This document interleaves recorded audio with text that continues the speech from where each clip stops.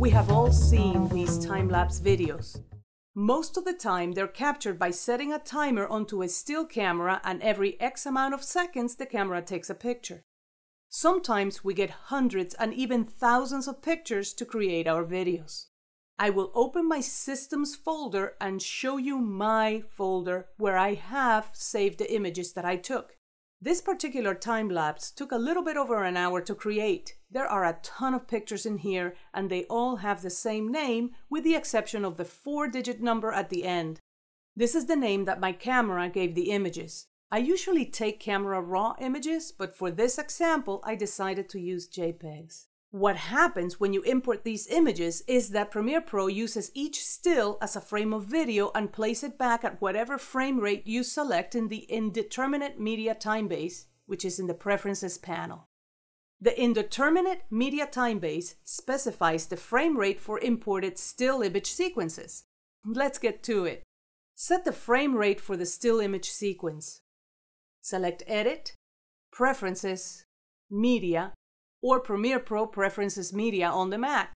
Then select a frame rate from the Indeterminate Media Timebase menu. Click OK. Now choose File, Import. Locate and select the first numbered file in the sequence. Select Image Sequence and click Open or Import. When Image Sequence is selected, PPro interprets each of the numbered files as a single frame in a video clip. Now I will create a sequence and add the time-lapse in here.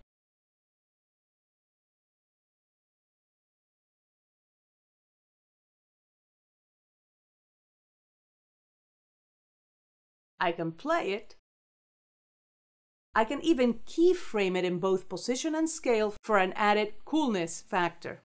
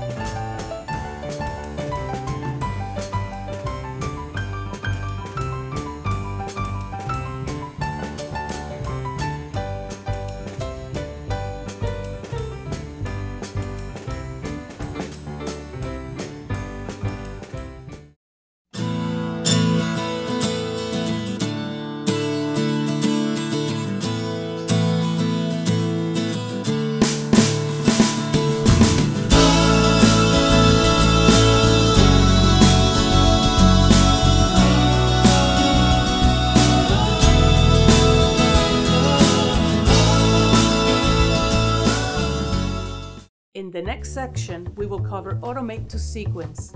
See you then!